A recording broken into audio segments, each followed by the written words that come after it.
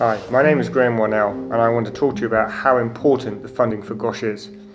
And I want to tell you about this through the journey our daughter Nina went through.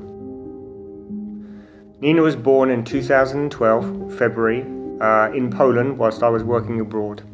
She was a 9-pound baby, everything seemed fine, and after a couple of weeks, mother and daughter came home.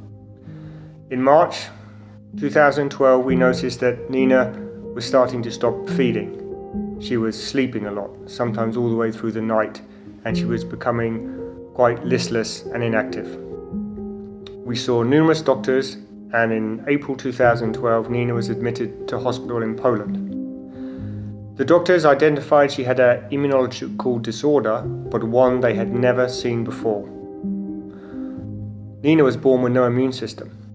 She had already then contracted rotavirus, sepsis, and bacterial pneumonia.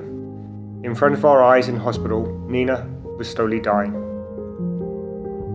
After lots of frantic research and frantic phone calls, we managed to get Nina airlifted from Poland to Great Ormond Street. Nina's diagnosis was that she had ADA-SCID, a very rare immunological disorder that affects only girls. Nina's lack of an immune system meant a cough or a common cold could be fatal, and she was already battling to stay alive. We really didn't know what to do. Fate just seemed to be totally against Nina at every step. At the same time, however, Great Ormond Street were carrying out their gene therapy research program, and they were looking for children to participate. So we agreed that Nina, not knowing what would happen, would be part of the trial, and she was one of the first children to be given the new vector of the gene therapy treatment Great Ormond Street were undergoing.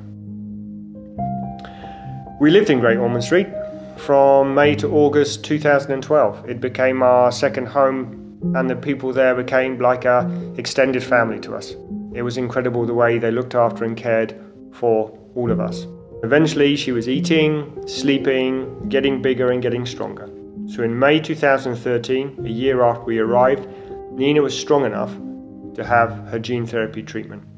And then eventually in July 2014, just over 2 years later, we returned back to Poland to finish the life we had started here. We continue to visit GOSH every single year for checkups for Nina, and from the treatment Nina received and the trial, over 40 children have now been treated.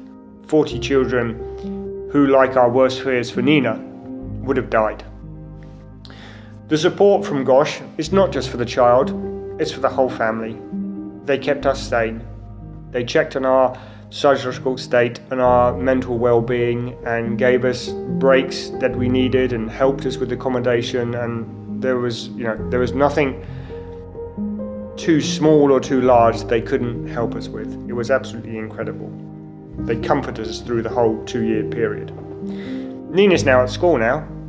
She's perfectly normal. She climbs trees, she swims in the lake, she plays with her sister, and she's totally unaware of what happened. But as parents, we're aware. We remember it every day, and we know that without the funding, Nina would have died, and other children would die as well.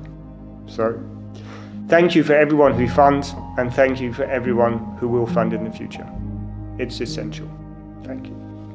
Thank you for all of the doctors for making me better. And when I grow up, I will be a vet. And the sick animals, I will make them better, and they will be better. And there won't be any more sick.